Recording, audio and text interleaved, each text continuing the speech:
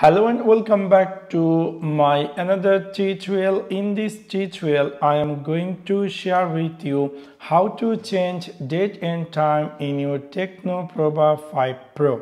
So let's take a look how to do that.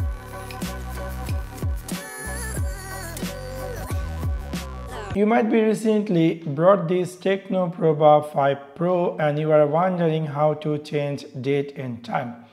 In order to do that, it's really very easy and simple. You need to click in your Tecno Pova 5 Pro settings section. After click over there, you need to scroll all the way down and then you need to click here system.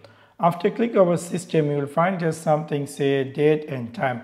After click over date and time, by normally if I want to change my phone, date and time is not changing. So if you decide to set manual date and time, you need to click here or to set time and you need to turn this off. And after that it will give you option to set manual date and time. If you want to change the time, you can click here, choose your any time you want. And now if I go back, we'll see my phone is going to appear new date and time, which is quite interesting.